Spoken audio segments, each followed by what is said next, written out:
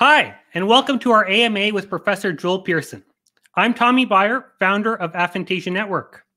Over the last few weeks, we've been gathering your questions and thoughts about aphantasia and our imagination, and we can't wait to see what questions you throw our way over the next hour. We're going to get to as many questions as we can, but even now it's become evidently clear that we're going to have to do a part 2. But before we get ahead of ourselves, let's start. Professor Joel Pearson is the founder and director of the Future Minds Lab at the University of New South Wales in Sydney, Australia. Future Minds Lab strives for radical discovery and the application of those discoveries to reduce suffering and optimize performance. Joel studies the mechanisms and application of mental imagery, amongst other things, using behavioral, human brain imaging, and brain stimulation techniques.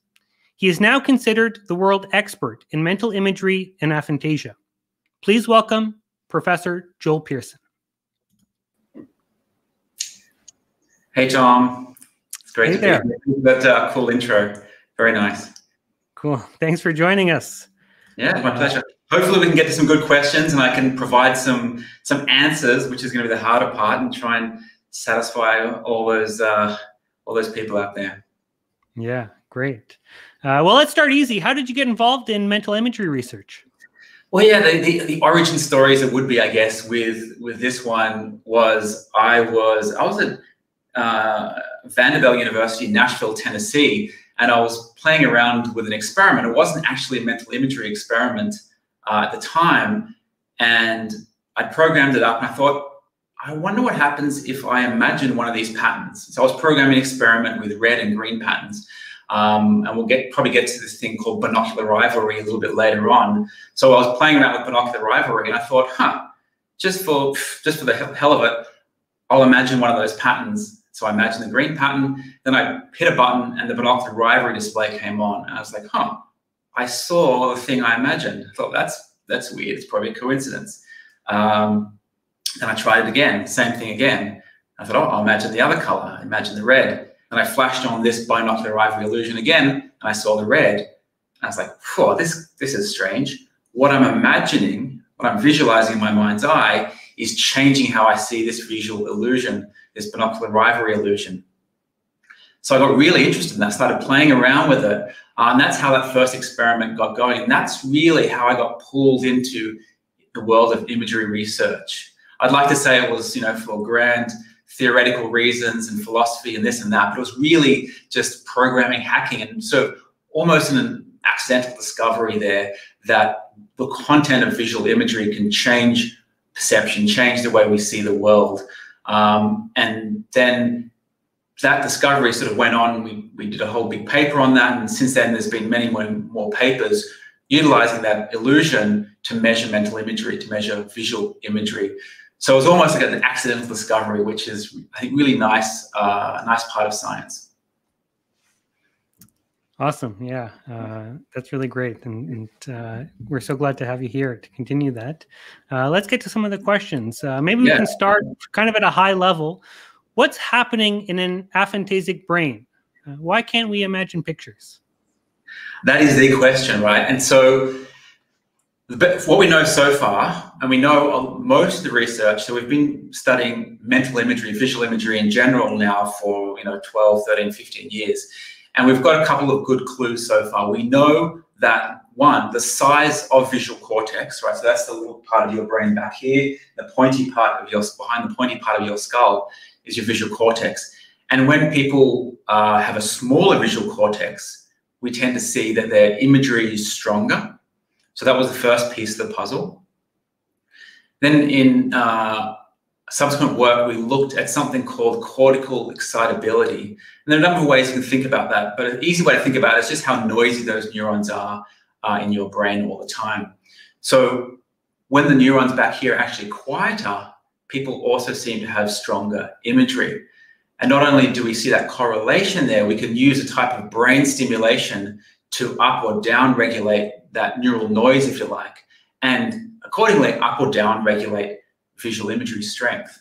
So we did that in a group of people who already have imagery, right? So they already had some imagery, and we could turn it up with brain stimulation or actually turn it down with a different type of brain stimulation. So we've shown that, we've published that in a paper now. And so the logic would go that those similar mechanisms would be somewhat different in people with aphantasia. We haven't done or haven't finished those experiments yet, but the logic would hold. And so the next question people often ask then is, well, what happens if you take someone without any imagery, someone with aphantasia, and apply those brain stimulation techniques? So we haven't done that yet. I haven't got the answer, but I don't think that'll be enough to give someone the capacity to visualize. I think you'll need to combine that kind of brain stimulation with some training. Just to elaborate quickly on that, if you think about a language, there are language parts of the brain. You can stimulate the language parts of the brain, and you can change how people can speak the language. But you can't stimulate that part of the brain and give someone instantly the ability to speak a new language. I can't stimulate my language parts of my brain and just be able to speak German or French or Chinese. And so I think you have to practice, in this case, practice visualization in combination with some type of brain stimulation. That's probably where I think the key to utilizing these discoveries to give people the option, if they wanted to have visualization capacity. Great, thanks for that. Let's see what the next question is here. What percentage of aphantasics are affected in all of the senses? Yeah, so that's a really interesting question. What we know so far in the data we have is about, about 20 to 30%, I think it's about 25% of people have what we call multi-sensory aphantasia, if you like. So that is being blind in the mind across all the different senses. There's no inner monologue. They can't play or listen to music in their mind's ear, if you like. They can't imagine the flavor of coffee or the smell of coffee. So they're sort of completely blind across those different senses. And then for the majority, you have a lot of people with pure visual aphantasia. Again, in the data we've recruited based on that definition. And so it's hard to know what that natural percentage would be out there in the world. But you also find people with isolated just auditory aphantasia, if you like, or olfaction aphantasia or taste aphantasia. Yeah, but we do see that there is this group of people that are completely blind in the mind, if you like, across all their senses. I would fall in that 25% myself. No imagery in any of the senses, which I see some comments here coming in. Do you think it's due to nature and present at birth? That's from that's a great question. So we've been using the phrase congenital, so like born with aphantasia. There is also acquired aphantasia. There's a number of cases now where people through different means have acquired aphantasia later in life. So there have been some through some accidents, through surgery. There are some cases from people taking medication that seem to have induced aphantasia. But then there are these other group of cases, congenital, where people have had aphantasia for as long as they can remember, or they've always just thought like that. Their brain has always behaved like that. So we haven't done the study where we would test, babies or young children and follow them through yet. But as far as we know, then there is a subset of people that would either be born with that or acquired very early in life. And so if that's the case, it does suggest that there could be some hereditary factor. There might be some genetics involved there. Interestingly, before I mentioned visual cortex size, we know that the size of your visual cortex across the population changes a lot. There are people with sort of visual cortex 3 or 4 times larger than other people. And I think there's some genes that code for that. So there are some genetic contributions to the size of your visual cortex. That tends to correlate with visual imagery strength. And so it makes sense that there is some genes maybe that may be affecting aphantasia. But we haven't got all the data yet to really be sure. Yeah. For myself, I think it's always been from birth. Thanks for that question, Mary. Yeah. How does aphantasia affect our memory? Yeah, so memory is a big thing, right? There are many different types of memory. So we can think of short-term working memory, it's called. So trying to remember a phone number, trying to remember what I just did a second ago.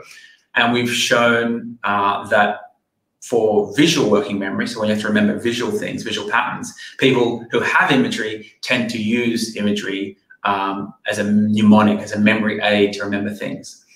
So there's that, and then there's longer term memory, and there's a whole area of research around what we can call memory palaces, where people, again, use visualization capacity, so their visual imagery to put objects around in a space, and they imagine themselves walking through that space. A deck of cards, right? You can put cards around, let's say, your childhood home, and as you walk through, imagining walking through that home, you remember where those objects are, you see them, and you can report, a full deck of cards. So there's those kind of memory things. There's what's called episodic memory, so the memories throughout my life. And there's, again, many other different types of memory. So what we know, as I said, we know that imagery can play a role in visual working memory, short-term memory. What we've just sort of documented is that if you don't have imagery, if you're aphantasic, you can still perform quite well and very well in these short-term working memory tasks. But the way you hold things in memory is quite different.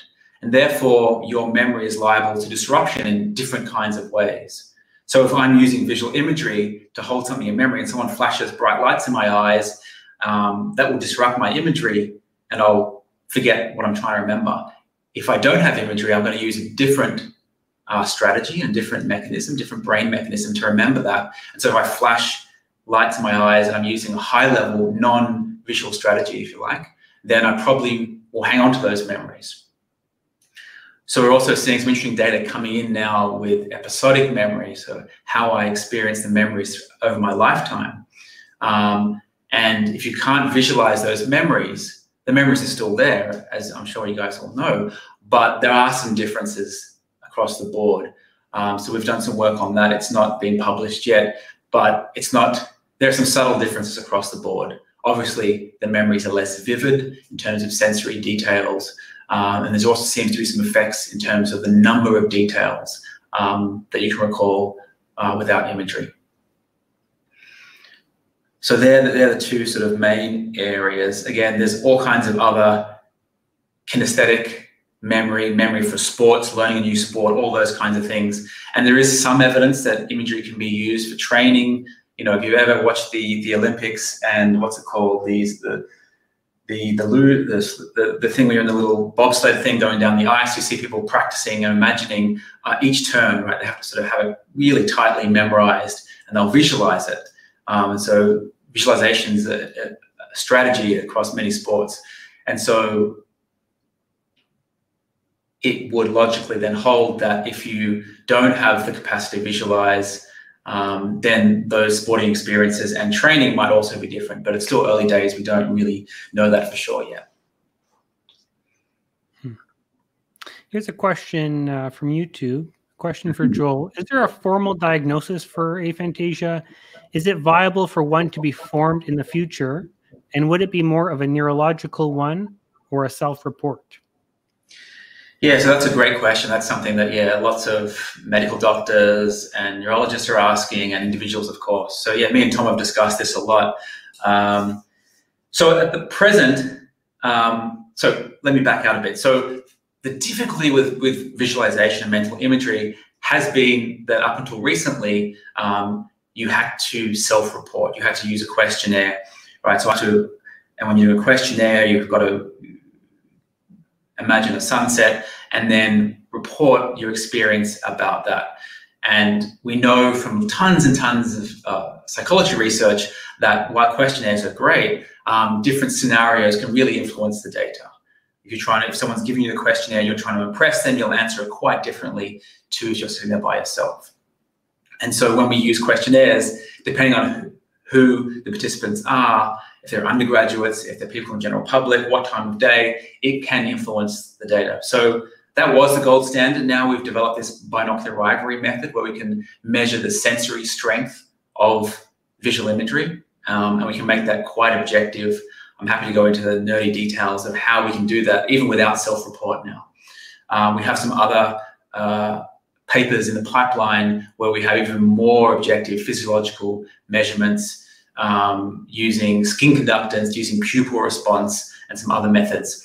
And so the way I think it's trending is that rather than using one single method, it will be sort of two of those. You'd have like an imagery index or an aphantasia index where you might combine, let's say, a questionnaire with the binocular ivory method, or the questionnaire with some kind of pupil response measurement. So you want to combine a subjective measurement with an objective measurement and have that as the aphantasia or mental imagery index, let's call it for now. And that's probably as close as we can get to some kind of diagnostic criteria. Again, I'm talking very generally here. We know, as I said before, that there are very different types of aphantasia, as there are many different types of imagery across the senses, spatial and otherwise. And so I think it's going to be a lot more complex than that. So what I'm talking about is just measuring and assessing visual imagery, the capacity to visualize objects or people's faces, that kind of thing, which is very different from whether I can visualize it and spatially superimpose it in this room now or have it behind me, right? Those spatial capacities are very different. So I think as time goes on, we'll build out that index with different measurement techniques. Ben, great question. Yeah, that's a great one. Here's another one from Peter. How does aphantasia impact emotional regulation? That's a great question. So yeah, the historical research on mental imagery and emotion is really, really interesting. And so we know from a lot of research that anxiety is closely linked to mental imagery. And in fact, if you look at the definition of PTSD, you'll see it more or less describes, if you like, uncontrollable traumatic images that flash into your mind, right? And so there is some leeway there to have, I guess, PTSD without images, but on the whole, it's normally defined that way. And so we know that imagery plays a role in PTSD. We know that people with stronger imagery are more likely to go on to get PTSD after a traumatic experience. And we see imagery related to other things. So we've looked at Parkinson's disease and hallucinations there, and the strength of imagery goes on to predict the probability, if you like, of having hallucinations there. We see an elevation in imagery strength in schizophrenia. So this sort of change in imagery strength, in fact, an increase in imagery strength tends to be associated with, I guess, sort of negative symptoms in a number of diseases. So again, we're doing this research now, so I can't talk too much about it, but it would then hold that there should be differences across the board if you don't have any visualization capacity, right? So the logic would suggest if you may be less likely to go on to get PTSD after experiencing a trauma. So we have a paper probably coming out around the end of next week, I think, where we sort of try to look at the link between thoughts and emotion. We have a preprint of this, which has already been up on a server for a while. So in this study, we had people sit in a dark room. We put a skin conductance measurement thing on their fingers as a proxy to tap into the emotional activity in their brain. And they're reading out emotional scenarios on the screen. So they're sort of reading things like, you know, you're swimming in the ocean, you see a shadow come underneath you, something bumps your leg, you look back to the beach and people are screaming at you, and sort of quite emotive, scary things. And we can measure that skin conductance. And people with imagery, as they're reading these scenarios, their skin conductance level goes up and up. And that's a nice proxy of their sort of their fear response as it's building. Our group of participants without imagery didn't really have that effect. It was much more flat. Again, I'm talking about, on average, they're looking at these two groups, right? So there's variance for any single individual. So those data really suggest that imagery plays this really interesting role to support, if you like, our thoughts and emotions, and having this sort of sensory simulation in between there links those two and really lets us, or you could almost say it tricks the brain almost into thinking that some of the content of our thoughts could be real because our sensory parts of our brain are active. Yeah. Great. All right. Lots of questions coming in here. Melanie says, do you think aphantasia can have a positive impact on dealing with trauma due to the inability to revisit? Yeah, I think it's early days yet with the research, but I think it is going to be kind of like that. Like I said just before, that if you if you're aphantasic, you have aphantasia, you're less likely to go on to develop anxiety disorders after a trauma. You'll be less likely to have PTSD. We are looking at some studies now looking at sort of mind wandering and thought control. So there's some interesting things you can do where you say, hey, you know, don't think about the white elephant or the pink elephant, right? How much can I control my own thoughts? And I think imagery also plays a role in that process as well. So it would stand that if I don't have imagery, I should be able to control what I'm thinking about a little bit better as well. Yeah. Great. Okay, here's a question from Victoria. Does having aphantasia influence our personality, or are there many common traits just coincidences? Yeah, great question. Yeah, I mean, the straight up thing is we don't know yet. There are some studies that show some correlations, I think, between some parts, some personality traits and imagery. Again, these studies were done not with aphantasia and using questionnaires. So we do see studies linking, you know, openness to experience and creativity and things like that with high scores on imagery questionnaires like the VVIQ. We haven't done those studies with the more objective techniques yet. We haven't done those studies with individuals with aphantasia or hyperphantasia either. So it's early days yet. So I don't have a definitive answer, sorry. No problem. Thanks for the question. Let's see what's next here. How does it affect our learning? Oh, yeah, that's a great question. I get a lot of school teachers reaching out with that question, right? So, you know, I don't want to jump in because learning theory in schools is quite a controversial topic. And there's been lots of ideas bouncing around that, you know, I'm a visual learner, I'm an auditory learner, I'm this kind of learner. And as far as I understand, a lot of those theories haven't held up that well. I do know that there's data that the more of our senses we can involve in learning the process and bringing in new information, probably the better it is retained. If a sensory simulation is useful for rehearsing information, like I mentioned, you know, learning a new motor sports in the Olympics or something before, then I think having or not having imagery should make a difference when I'm rehearsing things, right? So I can simulate, I can imagine myself learning something, doing mathematics or doing any kind of process.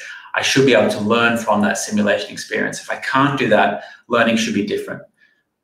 We need to be careful here because as we've seen with the short-term working memory experiments we've done here in the lab, even though people don't have imagery, they still perform really well in memory with those short-term memory experiments. So even though they're not using imagery, there are other ways of doing it. There are other strategies to do short-term working memory tasks. And likewise, I think there's going to be other strategies to do learning. And so that's kind of the theme of a lot of what we're seeing in aphantasia research is that if you just look at performance, often you can't tell the difference. Even though someone without imagery is going to be learning something, holding something in memory very differently, probably using different brain networks and a different strategy, their performance is going to be about the same. So that suggests that people without imagery have just learned different strategies to do things and are getting by in the same way. And you can't even tell the difference if you're just looking at sort of top-level performance. So, yeah, kind of a non-answer, but there we go. No, that's great. Here's another one from Natalie. Have you explored any correlations between ADHD and aphantasia? Oh, good question, Natalie. We haven't done that yet. No, we haven't. Yeah, we haven't got that study on the cards, but that's an interesting question. Yeah, I guess I would say anything that involves change in sensory simulation, we might expect to see a difference in aphantasia. I don't know a lot about ADHD, but as I said before, we do see changes in imagery, strength, and vividness across a number of disorders. And so it wouldn't be too surprising if we saw it in ADHD as well, but I'm not aware of any of that research yet. Great, thanks for the question.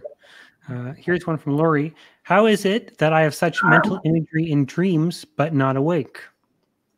Yeah, great question. And that sort of leads into a topic that I'm really passionate about, is sort of looking at different types of, if you like, we'll call it imagery, but sort of voluntary versus involuntary, right? If it's spectrum, where you can have these, what I'll call involuntary or automatic hallucinations or images, and we have lots of ways of inducing those illusions in the lab, but dreams is a fantastic example of that. When I'm dreaming, I'm not trying to conjure up a mental image of an apple like I am if I do it now.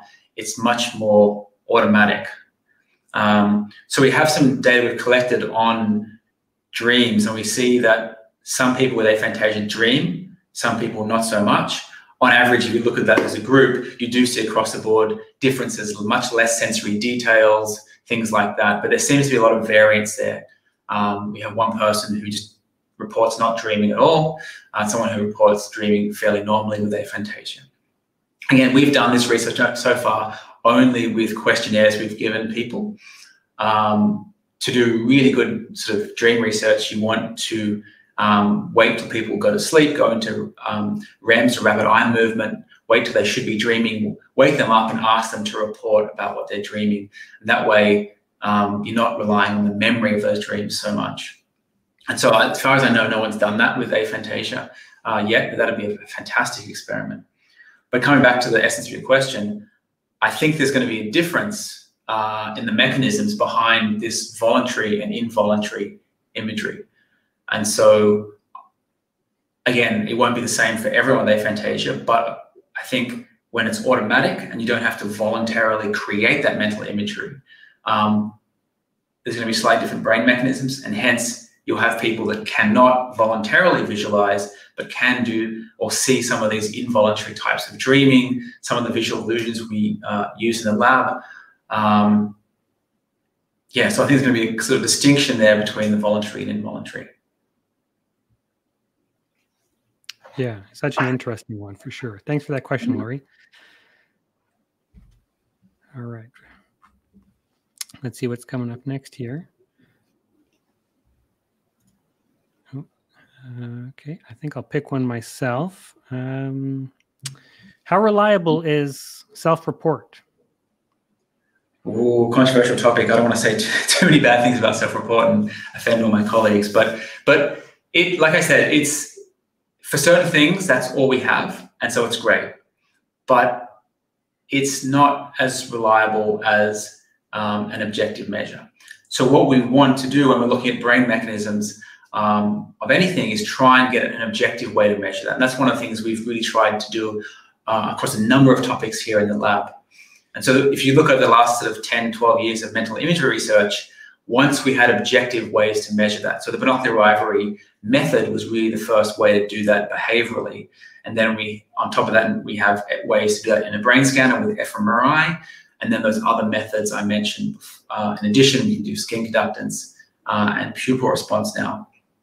And so going from subjective to objective really gives us a much more reliable data sets. And once we have those, we can start looking at the hood, we can start figuring out the brain mechanisms, the brain networks, like we've been doing with the cortical excitability, the size of visual cortex.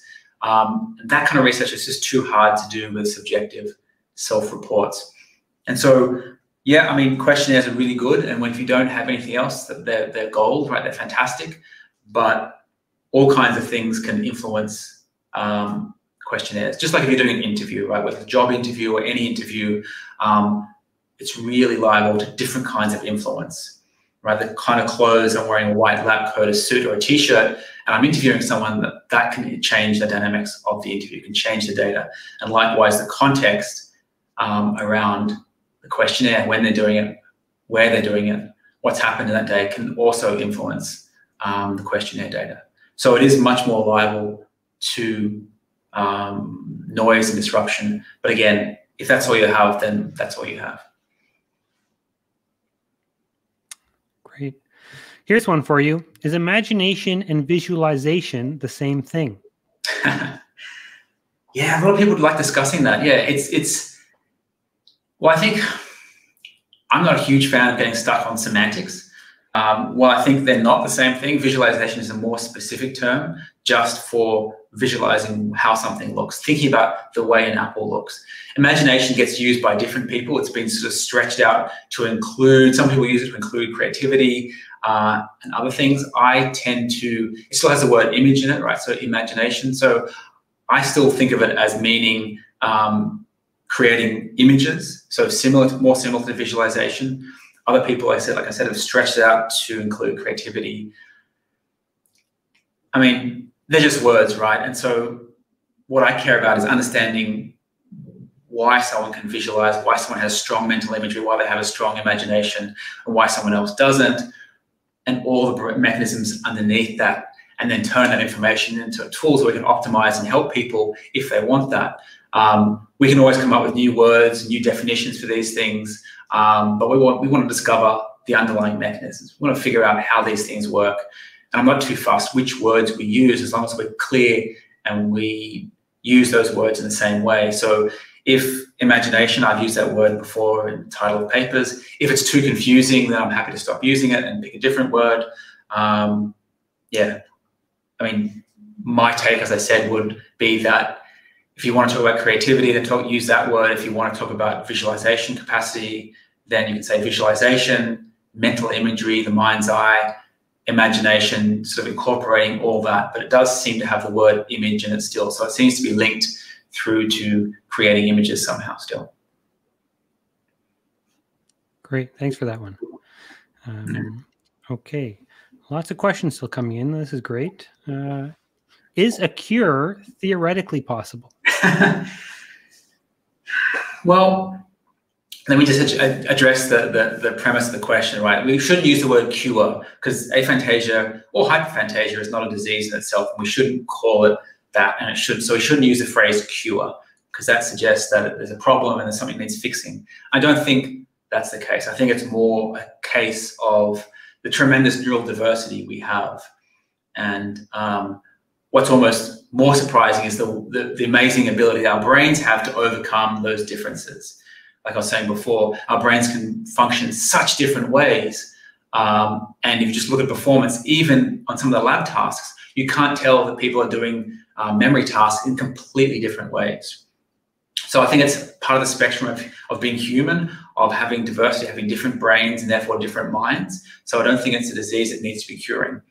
That being said, when I've asked, and it'd be great if you guys want to sort of jump in here and say, vote if you would, if we had a way to, like I said, you go through a training regime along with brain stimulation, for example, and then you have imagery. The catch is probably going to be that if we can do that, we probably won't be able to switch it off again. We won't be able to reverse it. So I'm sort of more interested in hearing from you guys, if we could do that, would you want to have imagery if it was non-reversible? And most people say if it's reversible, absolutely, I want to try it and then switch it off if I don't like it. But most probably it won't be that simple. It won't be that easy. It'll be, once you have it, you probably can't switch it off again. And so I'd love to hear some way to vote on the platform if you would like to have imagery. And it's a bit of a gamble, but yeah. So I think we will have a way at some stage to give people the experience of having imagery, or you have that as a sort of mental tool, like I said, through some kind of training and brain stimulation. We're not there yet, but I'm hopeful we will be in the next few years. Yeah, that you summed it up perfectly there. I even described myself, if I could take a pill and visualize for a day, I would probably try it. But if you said it was all or nothing, I'd probably have to deeply consider that and probably lean towards no. Well, I think what we've seen here is it could be a double-edged sword in a lot of ways, and there are strengths to wherever you are on that, imagery spectrum. Yeah, definitely. And I should throw in here, I mean, there are some data, but not a lot, and there are many reports of people taking psychedelics and then temporarily having the experience of imagery.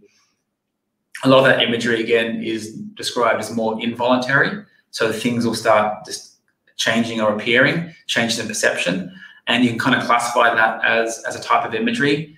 And some people, though, have also reported that they gain the ability to voluntarily visualize. Again, I'm not suggesting you should all go out there and try that, but there's some interesting reports coming from individuals who have tried that and had the temporary experience of having mental imagery. Great. Okay. How does aphantasia affect the other senses? And we touched on this briefly, but maybe we'll go into some more detail here. Yeah, so we, like I said before, right at the beginning of that, maybe the first question, that we see that a subset of people from the minority of people we've tested so far, but that could be a result of how we're recruiting and how people come to us, have multisensory aphantasia. So they cannot create a sensory simulation in any of their senses. So we have that, right? So you'd say, how does aphantasia affect the other senses? What we don't know, I guess, if someone's a pure visually aphantasic, whether their other senses sort of become stronger to compensate for that. So I think that there's some data in people who lose their vision, become blind, and they see a sharpening in their other senses. So would that also sort of work and correspond to the mind's eye? If I lose my visual imagery, does my imagery and my other senses become stronger? Interesting question. I haven't seen any data on that, but that'd be a fun kind of experiment to try and do. Yeah.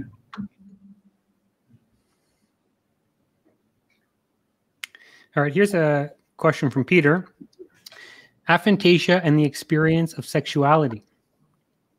Aphantasia. We haven't run experiments that would speak to that. I haven't seen any data to speak to that. I guess, like I said before, I have heard people who have aphantasia talk about sexual fantasies and not having imagery, that they're missing out on this whole fantasy world, right? So as I said before, anything that is going to benefit or change from a sensory simulation, imagining, particular scenarios, is going to be different with or without imagery. So I imagine that kind of sexual fantasy world would be very different without imagery. But again, interesting question. I haven't seen any data on that. I'm not sure or aware of anyone doing that kind of research. But yeah, interesting question that probably has some implications for lots of people. Yeah. All right, here's another one from Andrew. Is aphantasia known to be genetic? Are my children also likely to have a similar lack of mental imagery?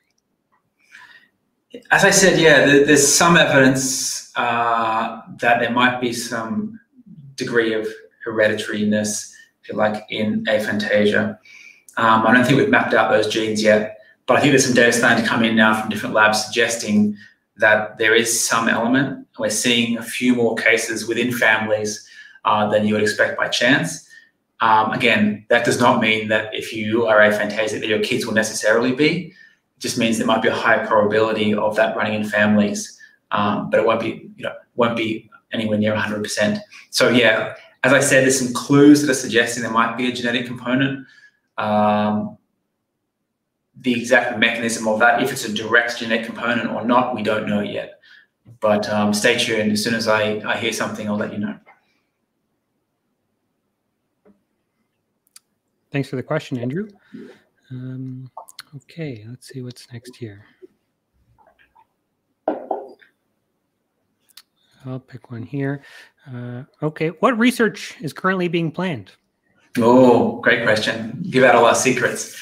No, that's fine here. So yeah, we have a long list of planned to do experiments, and we've got a whole bunch of those are underway already, and there's a long list of ones we want to do.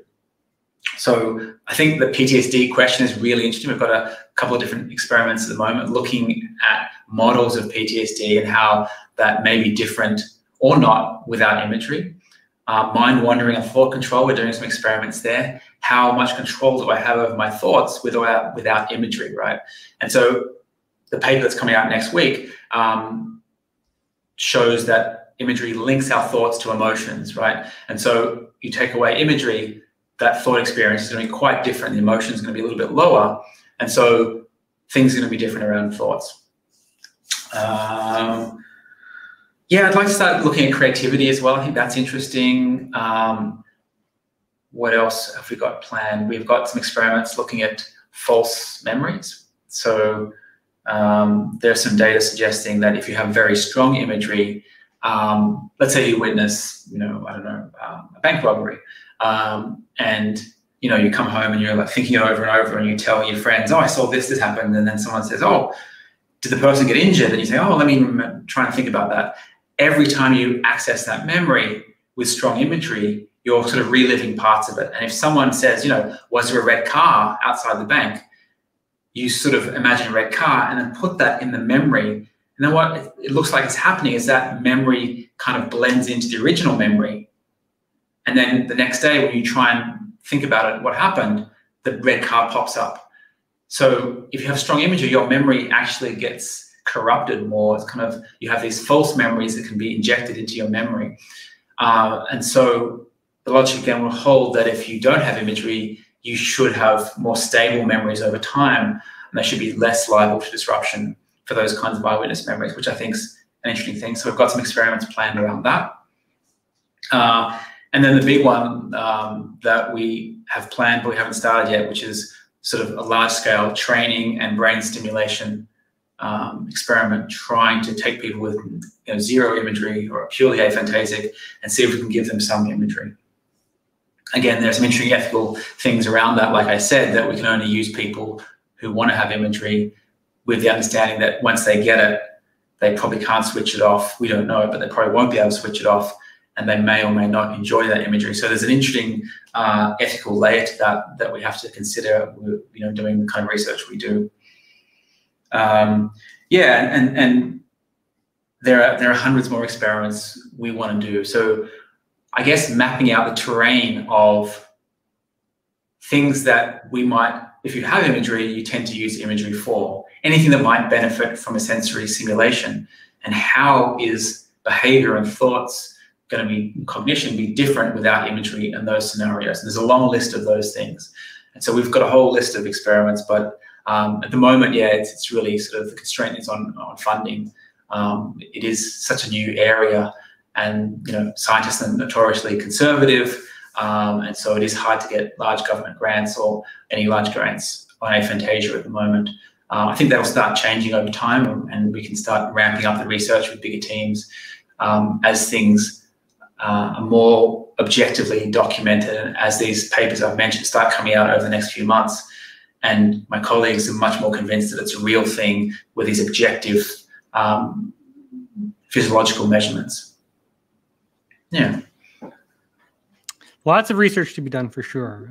Great to see so much interest growing. How can people get involved with your research and aphantasia research globally? Yeah, so you can come to either my website, so profjoelpearson.com, and sign up to be part of aphantasia research there, or my lab, futureminds.lab.com. We have portals there where you can sign up to be on our databases.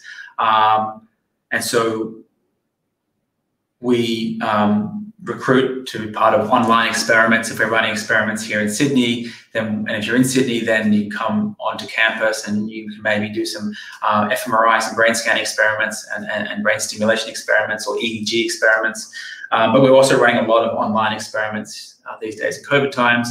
And so, it doesn't matter, wherever you are in the world, sign up and you can be part of our research and help out there. You can also be part of the Aphantasia Network, and sign up to be on their database, and that sort of can plug you into not only our lab, but other labs as well. And just follow sort of me and the other people on Twitter or Instagram or whatever, your platform of choice. I think for science, Twitter seems to be the most active platform that I've seen so far, people discussing mental imagery and aphantasia and hyperphantasia, which we haven't talked about much, things. Yeah, hopefully we'll get to that before the end. And I'll add that we do have a newsletter at aphantasia.com. And so we regularly send out different research opportunities with labs from all over the world. So if you're not, everyone can go sign up there. Okay, the next question is, given the correlation between aphantasia and the STEM field, how do artists, dancers, etc. find success in creative fields? How is this possible? It's a great question. I was at an opening for an exhibition, a book launch at the Powerhouse Museum here in Sydney last night, and we were discussing this exact issue. So here's the thing. So even though we see these trends in terms of careers, this sort of more people with aphantasia going towards STEM, it doesn't mean that you can't be creative, you can't be an artist if you're aphantasic. So we know that there are many fantastic artists who are aphantasic. We know that one of the top animators at Pixar was aphantasic. And Ed Catmull, the founder, co-founder, and person who ran Pixar and Disney Studios, is also aphantasic. And in 2019, there was a Extreme Imagination exhibition of artists who are aphantasic, which toured around the UK. And so we see lots of artists who are aphantasic. So being aphantasic is not a roadblock to being an artist, to being an entrepreneur, to being creative, to being whatever you might be thinking. So that being said, and when I've sat down with artists and asked them to, okay, you know, draw an apple, and the individual just sits down and draws a beautiful apple, right? And I said, well, did you visualize the apple before you drew it? And they said, no, I have no capacity to do that. I just see nothing black on black. But once they start drawing, they know what an apple looks like, and they know where to move their hand. And so that sort of real-time interaction with the pencil enabled them to draw a really beautiful and accurate apple, even though they didn't or couldn't visualize it right before, moments before. And so you don't need to have a mental image in your mind's eye to be able to draw things realistically. You don't need a mental image to be creative. Yeah, so it is absolutely possible. You can be an artist, a dancer, a musician, whatever you might want to be, with or without imagery. Yeah, that's for sure. We even at the Aphantasia Network hear from so many artists, musicians, people doing lots of different creative work, and so you know, it's definitely not going to prevent you from doing that kind of work. So I guess that, yeah, is aphantasia a disability? No, I don't think we should call it that. Again, we are, as a field, I'm not sure yet of the best phrase to use for aphantasia, part of human diversity, neural diversity. Like I said, the biggest difference we've seen so far in any of the data sets is that emotional response to scary thoughts. So we see there's clear differences there. So anything that may be involving emotion and your thoughts, there's going to be a difference there. And that being said, it may be a positive thing, it may be a silver lining, it may be not a negative thing at all, that you may be more immune to types of anxiety, right? So I don't want anyone to think about it as a disability or blame having aphantasia on things that have happened in your life. It's not a disability. It's a difference in your brain and different in the way you think, just thinking without pictures, if you like. And most of the experiments we've seen that there aren't huge differences, right? And that's why you will have people, and many people want to give a public talk, will discover that they are aphantasic, or more often it's the other way around. They discover that other people can visualize, and they're utterly shocked and floored by this discovery. And it happens over and over. And so the simple fact that they've spent their life thinking that the mind's eye and mental imagery was a metaphor, it wasn't a real thing that you could experience. But then their lives, you know, they haven't even noticed the differences in their life. So it's not a disability. We shouldn't think of it as that. Thank you. Totally agree with that. Okay, here's the question that's popped up on the screen more than once now. Is there any correlation between IQ and aphantasia? Good question. Do we have any good data sets on that? We haven't done that. I'm trying to think if Adam Zeman has any data on that. I don't think I've seen any data sets linking those two. So yeah, I don't know the answer. I haven't seen it yet, but an interesting experiment to run. Yeah, you'd have to be careful how you define IQ, because some of the subcomponents of those tests might involve types of visualization or memory, and so you might expect that some subcomponents could be different, and you need to be careful how you interpret that. Okay, here's another one. Does the degree of aphantasia in the general population follow a normal distribution, with aphantasia and hyperphantasia at the tails, or is there some other kind of distribution? Oh, good question. Really good question. Yeah. I mean, in the data sets we've seen, I think it's pretty normal. Certainly in the many hundreds of people we've tested with the objective methods we have here, which tends to be fairly normal, with a peak somewhere in the middle there, sort of normal distribution and flattening out with these sort of longer tails to the hyper and to the aphants. And I think, I mean, Tom, you've got Aphantasia Network has a huge data set now of VVIQ data. I'm trying to remember. I think that's fairly normal, just a normal distribution as well, doesn't it? Yeah, I mean, we have a big selection bias, of course, being hosted on aphantasia.com. So it's hard to say, is it representative of the general public? Sure. But we definitely see a wide distribution. But actually, on our data set, we see spikes on both ends. So we see the biggest numbers on either end and kind of flat throughout. But again, I don't think it's representative of the general public because you have to be searching aphantasia to find it. So that's going to bias your selection that way. So yeah, really interesting to see kind of as the research scales to more general public to see how that. Yeah, I mean, what I'm interested as well is what I see an important question is having no imagery, being truly aphantasic, different categorically somehow to having a little bit of imagery kind of thing. Is it a smooth function or is there really a step there? And that something is just totally different to nothing. You have similar questions. We kind of know less about hyperphantasia, right? So we haven't got a good definition for that yet.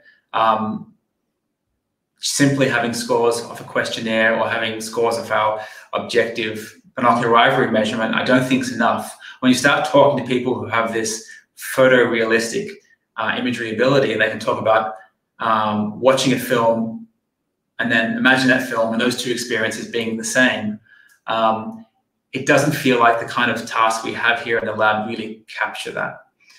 And other sort of, you might think of side effects of that I've discussed with people with very strong imagery, is that they will imagine having a conversation with someone, and then the next day they'll be unsure whether they had the conversation or just imagined it, and they get quite confused around that. So I think there's some scope there to have some more general or wider definition of what a hyperphantasia might encompass.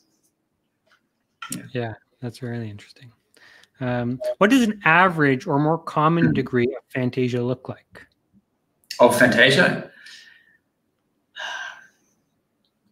It's hard to just use a whole lot of words for me and describe it here. I could describe it in terms of our objective numbers, in terms of our objective priming scores, now binocular rivalry or the pupil thing, but that's not really useful for me to describe to you.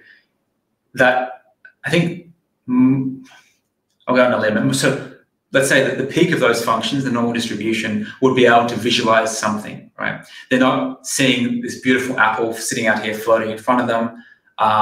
They kind of catch a glimpse of the apple and then it disappears, and then it comes back when they try, and then it fades again. We talk a lot about also like projectors, whether the apple is just somewhere or it's out there in front of me in space, and where I can imagine that apple as another dimension that hasn't been captured a lot or discussed a lot. So there's differences there as well. Some people can imagine the apple and place it in front of someone's face while they're talking to them. I can't do that, for example. So there's degrees in just the strength and vividness and the colors of, say, the apple, where the apple can be, how you can manipulate the apple. Then there's sort of degrees. We've tried to design some experiments to look at this. We haven't published yet around, like I said, the apple appears and then it disappears, and then you put effort in and it comes back again. So how long you can keep your mental image present would be another factor that would be interesting to look at. Some people maybe can just create it and hold it there easily. Other people have to put a lot of effort in to keep sort of regenerating it. So yeah, it's a hard question to answer. What is the average phantasia or imagery experience like?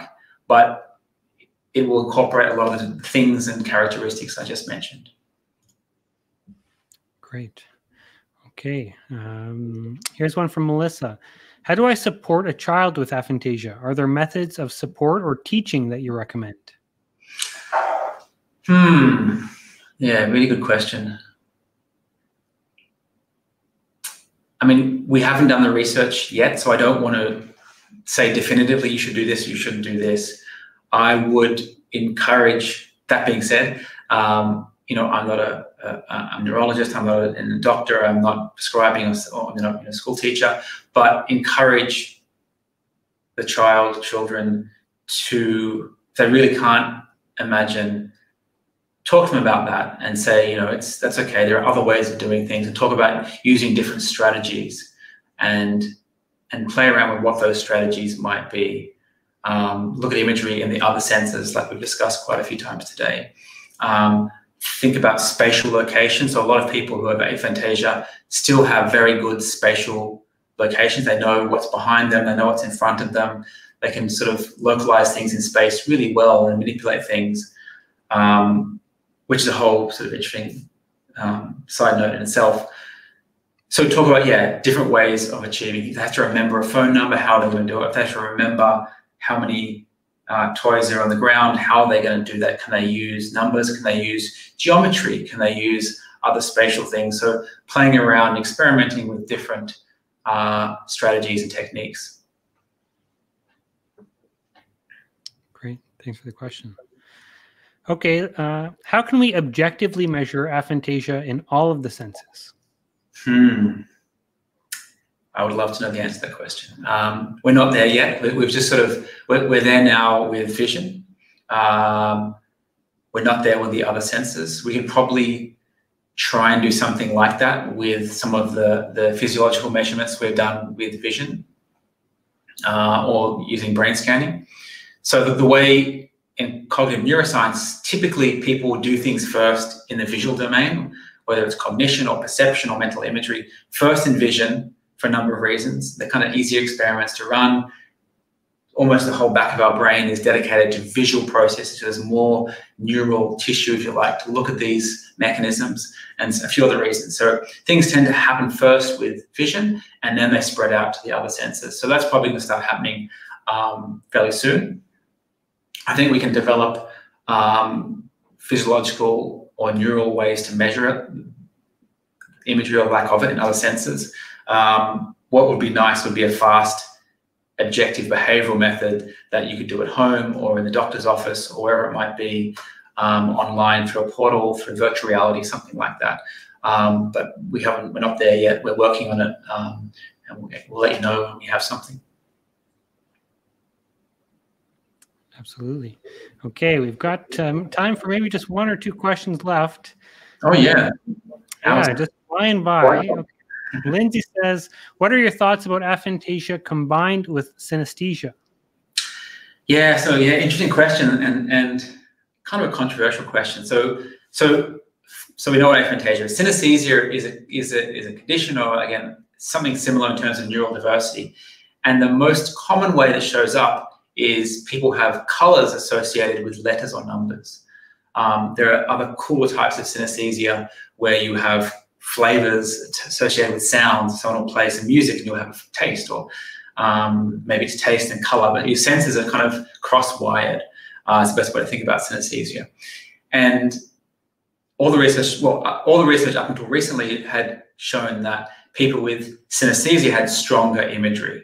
And we've done some research with that. So we sort of developed a way to utilize the binocular ivory method that I mentioned before as an objective, reliable way to measure synesthesia in a similar way. And in that study, we showed that, again, people have stronger imagery who are synesthetic. Just recently, the paper was published a few weeks ago, or a month ago, showing that you can have, if you take a whole lot of people that have synesthesia and you look at their imagery strength, you can find just a few people that are aphantasic. Again, if we're looking at such low probabilities of things in the population, and then you have a subcategory of population, say it's 5%, 5%, it gets very hard to be confident with the numbers. And I can't remember the exact numbers in this paper, but it was really low. When you get to the sort of the lowest score, let's say, on an imagery questionnaire, there are only a few people that seemed like they had what you call aphantasia and synesthesia out of several thousand. And again, it's hard to know whether that was statistically significant in the way they did those in that study. So that study was kind of surprising because it went against what we thought the mechanisms were. We thought that imagery and synesthesia were linked somehow. And therefore, if you're aphantasic, you shouldn't be able to have synesthesia. This paper suggests it might be possible. I think we need to get some bigger data sets or do some more objective measurements of imagery rather than just questionnaires to try and sort of clarify what exactly is going on here. Great. Well, thank you, everybody, for the questions. Looks like the time is up and we've come to an end. Thank you again for sending all your questions. And while we couldn't get to them all, this just means we're going to have to do something like this over again. This conversation will continue over the weekend at our second virtual Aphantasia meetup. There are only a few spots left, so if you're interested, you can grab tickets by visiting the link on your screen. I'll also be posting those in the chats and comments below. We're doing a lot at the Aphantasia Network. Imagination Spectrum is a new multisensory imagery survey that we've been developing. We're working on our podcast called Imagine That. And we're already working with some brilliant minds, writing articles and gathering people's experience and posting those on the website. I'd appreciate it if you could subscribe to the YouTube channel so we can grow that and continue to do this kind of work. Be sure to check it all out. And if you'd like to get involved, head over to our website, aphantasia.com/get-involved. And there's lots of different ways that you can get involved in research or kind of help out what we're doing and kind of spread the word. Momentum is definitely growing on that front. But for now, until next time, thank you, Joel Pearson. I'm Tom Ebeyer, and good night. Yeah, good night, everyone. Hope it was helpful.